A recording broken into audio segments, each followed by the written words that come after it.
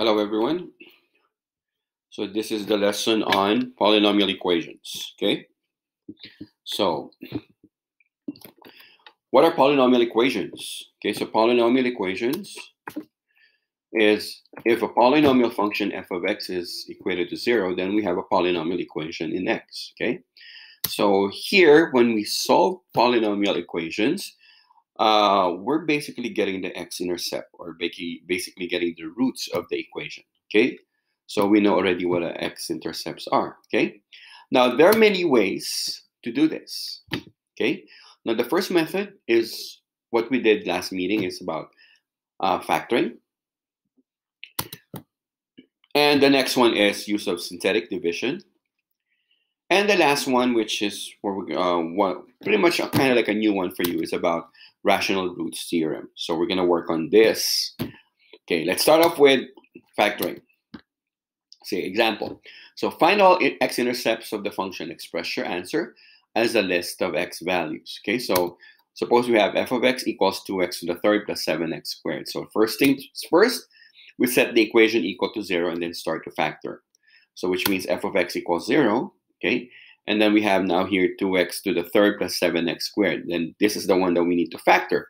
Notice that in this, common factor is x squared. So I can take it. I can only take out x squared. So that's going to be, if I take out x squared, I get the other factor to be 2x plus 7. And then since each of this is a factor, I'm going to separate them, right? That is what we have now would be x squared equal to 0 and 2x plus 7, and then we're going to solve for x, okay? So for this case, x equals to 0, and the other one would be x equals negative 7 over 2. So we have two answers, okay? So intercepts are x equal to 0 and negative 7 over 2, okay? Next example. Suppose we solve for x. It's already set up to 0. It's 2x to the third minus 12x squared plus 18x. Notice 2, 12, and 18 are all divisible by 2, okay? And then each has an x, so I can take out x. So the common factor is 2x. So if I take out 2x, I get x squared minus 6x plus 9. This one is a quadratic equation, so I can factor that out as x minus 3 and x minus 3. So factors of 9 whose sum is negative 6. Okay, now remember the x thing. So again, we have three factors. That is 2x equal to 0, x minus 3 equal to 0, and x minus 3 equals 0. It's all a mystery. So here we get x equal to 0, x equal to 3, and x equal to 3. Notice 3 appears twice, right? So it's basically when you try to solve it, it's just actually 1, but it's repeated. So you only have actually two answers, with one answer being having a multiplicity of 2. Okay? So you have a 0, 3, which are a repeated solution. Okay? Now, let's go on to the next method, which is about synthetic division, okay?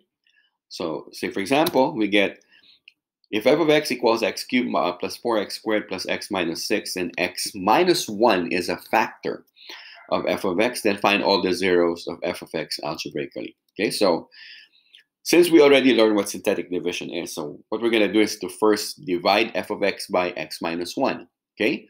So it's going to be a factor, which means if it's going to be a factor, which means remainder is going to be 0, okay? But we need to find the values, okay? So that's the first thing we're going to do. So if I'm going to do that, I'm going to line up all the numbers, as you can see here. So 1 is for x cubed, 4x squared is 4, 1, and negative 6. And then since it's x minus 1, that's going to be a 1 right there. So bring down 1. Multiply 1, you get 1. 4 plus 1 is 5. Times 1 is 5. Add is 6. Times 1 and 6. And 6 times 6 is 0. So which means it's a remainder. Which means this is the remaining factor.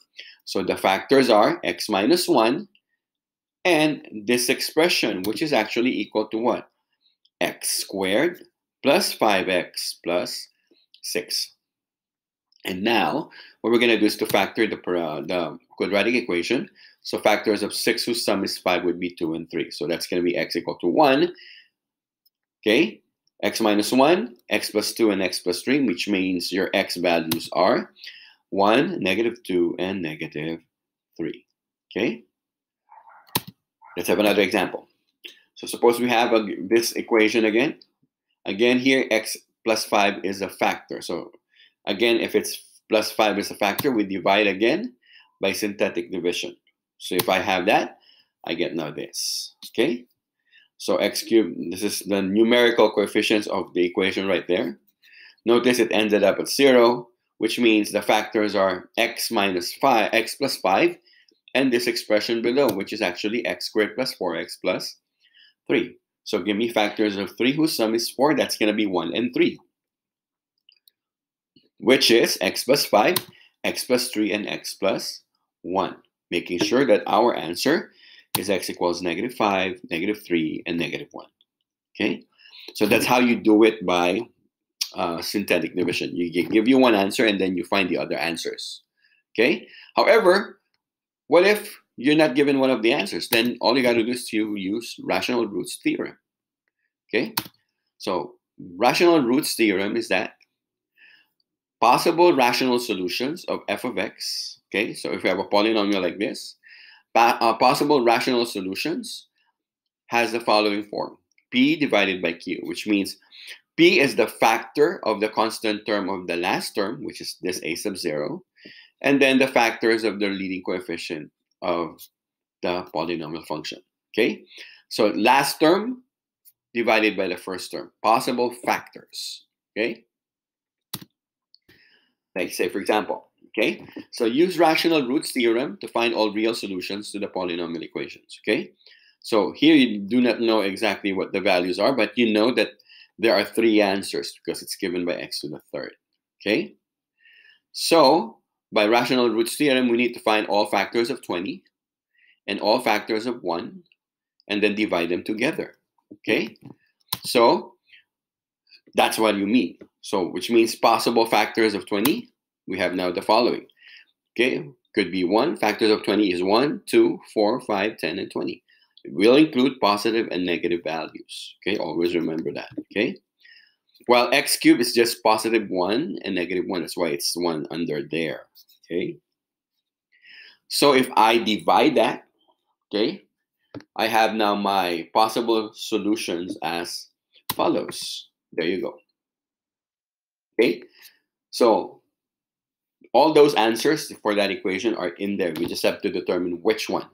So we're going to test one. Let's start with 1. Okay, so we'll start with this one, which means I'm going to be putting in the numerical coefficients for the polynomial. There you go. And then the 1 is right here, synthetic division. Notice the last one is a 24, which means this is not one of the answers. Okay, now let's choose another one. So say negative 1. Okay, now if you choose negative 1, okay, if I do that synthetic division, I'm bringing still the same numbers from my polynomial. Notice that it ended up as 0, which means, again, x plus 1 is a factor. Okay, so which means negative 1 is one of the answers.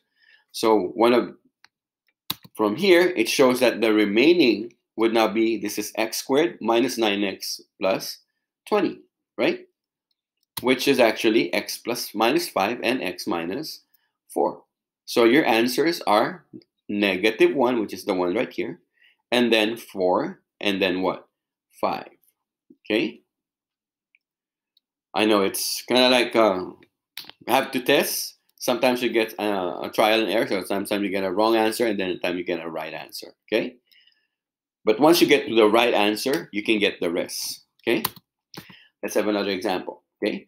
Final possible roots of the equation, x cubed plus 3x squared minus 6x minus 8 equal to 0. So possible roots are factors of 8 divided by factors of 1. So factors of 8 are like plus and minus 1, plus and minus 2, plus and minus 4, and plus and minus 8, right? So we're going to try, okay?